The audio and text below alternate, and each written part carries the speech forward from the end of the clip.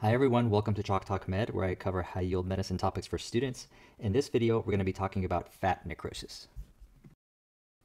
Here's an outline of our talk. We're going to start with a overview of cell death and see where fat necrosis fits in. Then we're going to talk about the mechanism of and causes. There are two major types, enzymatic and non-enzymatic. We'll go through all of this. Then we're going to talk about the key findings on gross pathology and histology.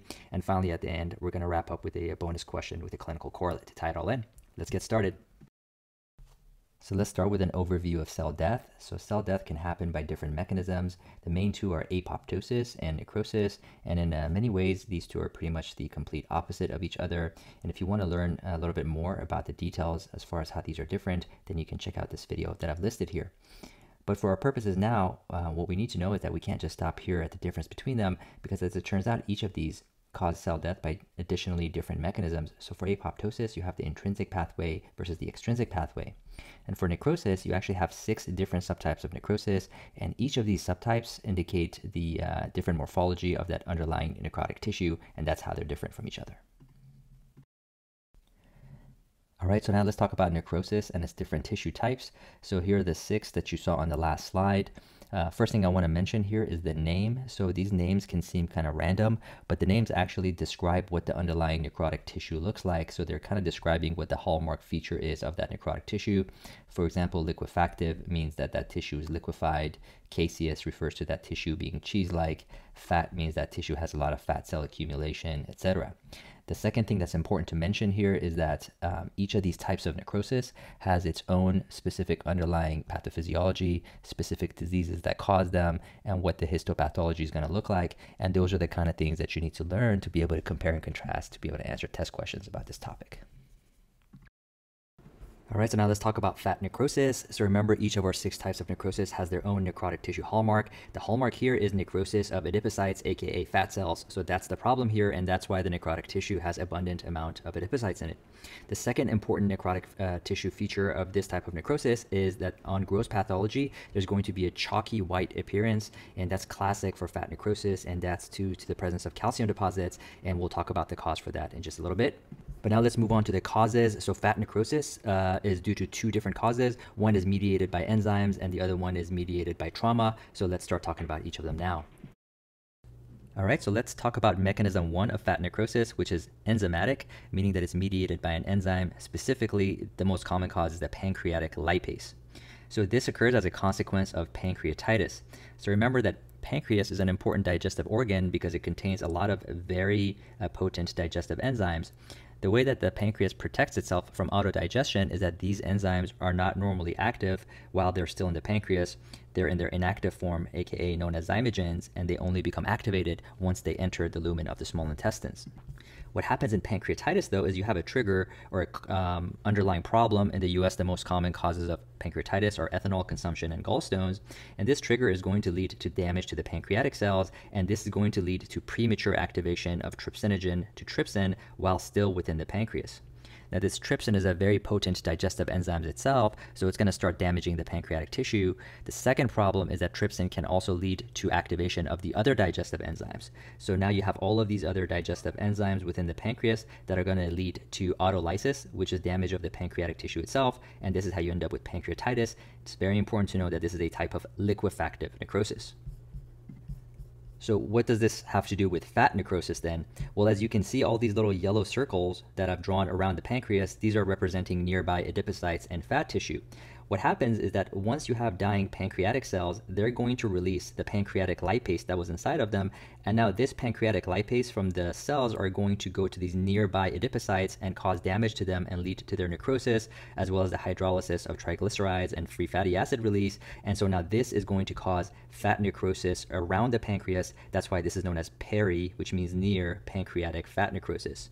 So we have liquefactive necrosis as a consequence of pancreatitis itself, and secondary to that, you have lipase release, which is why this is enzymatic, so the enzyme being lipase, and this lipase is going to damage the nearby fat cells and lead to peripancreatic adipose necrosis, which is caused by fat necrosis. So very important that in pancreatitis, you have 2 types of necrosis essentially that can happen: the liquefactive necrosis of the pancreas itself and the fat necrosis of the surrounding adipose tissue. Okay, now let's talk about mechanism 2, which is non-enzymatic. So of course, this means that the fat necrosis is not caused by enzymes. It's actually a lot more straightforward here. This is caused by trauma. Specifically, you have mechanical injury and trauma to fatty tissue. This is going to lead to mechanical injury of those fat cells, aka adipocytes, and it's going to lead to them becoming necrotic. This is also going to lead to release of free fatty acids. And the main site where this occurs in the body is the breast, and that's because the breast, as you can see here, contains a lot of adipose tissue, and it's also because it's vulnerable and exposed to getting mechanically injured. The two main ways that breast injury can occur is number one, trauma. So for example, from the seatbelt from a motor vehicle collision. But the other very important mechanism you should know about is iatrogenic. This is due to medical intervention, trying to evaluate and treat most commonly for breast cancer. So things like breast biopsy, surgery, and radiation of the breast can all lead to injury of the breast tissue and fat necrosis of those adipocytes. All right, so the final thing to learn about fat necrosis is what the tissue is going to look like on histopathology. So let's start with histology first. So number one, the adipocytes are not going to have any nuclei, and that's because the cells are dead, and dead cells don't have nuclei. So these are adipocytes right here, and you can tell that's what they are because their cytoplasm is filled with lipids. That's why it doesn't stain. So that's why you have these big blobs of white right here. And the difference between these adipocytes and the ones that I've drawn in cartoon form here is that the ones up here have nuclei because these are normal adipocytes and these are adipocytes that have undergone necrosis. So the key here is when you see adipocytes without nuclei, you're looking at fat necrosis. Now, the other two findings are not on this image, but they're still pretty important to know. So in the tissue, there's going to be a lot of macrophages that are going to be filled with lipid debris. And because they're filled with lipids, they look foamy. So they're known as foamy macrophages. And that's because when these adipocytes die, they release their free fatty acids into that extracellular tissue. So now someone's going to come in and have to clean up that mess. And usually it's the job of the macrophages to come in there and phagocytose the debris. So you get foamy macrophages. And number three is that the tissue is going to have a basophilic or blue staining. And that's because these free fatty acids that we just talked about being released into the environment, they are anions. If you look down here, this process is known as saponification. So these free fatty acids are negatively charged. So they're going to have to bind something that's positive, and usually that's calcium. So this binding is going to lead to calcification, which is calcium depositing in this tissue, and that's going to cause a blue or basophilic staining of that tissue. All right, so those are the three important histological findings to know. Now let's talk about gross pathology, and there's just one important finding to know here, and that's again related to this saponification that we talked about. So as a consequence of all of this calcium depositing in the tissue, this is going to lead to the presence of this chalky white appearance, which is the classic finding for fat necrosis to be aware of. And so this is a very high yield association as shown here. You have a pancreas that has undergone fat necrosis, and you have several areas of chalky white deposits consistent with saponification due to fat necrosis. All right, so before we wrap up this video, let's go through a little bonus question with a clinical correlate that ties what we're learning here into some patient care that's practical. So we have a chief concern of epigastric pain, nausea, and vomiting. So we have a 45-year-old man who's diagnosed with acute pancreatitis. So here, I'd like to ask you to think about two questions. Number one, think what will the serum lipase be in this patient compared to normal or baseline? Will it be elevated, decreased, or the same? And number two, if we assume that his pancreatitis is very severe, what do you expect his serum calcium levels to be? Will they be elevated or decreased? And if you want to think about this for a little bit, feel free to pause the video, think about it on your own and try to answer it, and then you can unpause because we're going to go through the answers right here. So let's start with question one. So the serum lipase is going to be elevated, right? Because the problem here is pancreatitis. Pancreatitis is inflammation of the pancreas. So you're going to have necrosis of that pancreatic tissue. This is going to lead to lipase that's normally intracellular being secreted outside of the cell. Some of that is going to end up in the serum, so the levels are going to be elevated. And in fact, this is exactly how we make the diagnosis of acute pancreatitis clinically. So when the patient comes in with abdominal pain and we're searching for the cause in the emergency department, this is the lab test that we check. One of the lab tests is the serum lipase, and it's elevated usually more than 3 times the upper limit of normal. That's consistent with acute pancreatitis. Now, for step 1 and many other board type exams, they also want you to know that pancreatitis can also be associated with high levels of amylase. That's another digestive enzyme that's found inside of pancreatic cells. So that's also true, but lipase levels are used much more often clinically because they have better diagnostic accuracy and more specific than amylase level. But for test purposes, you should know both. All right, so that's one practical finding related to our topic here. Let's go to question 2. So if the pancreatitis is very severe, serum calcium levels will be reduced.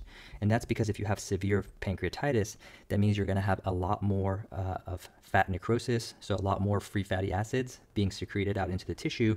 Therefore, it's going to be a lot more extensive saponification.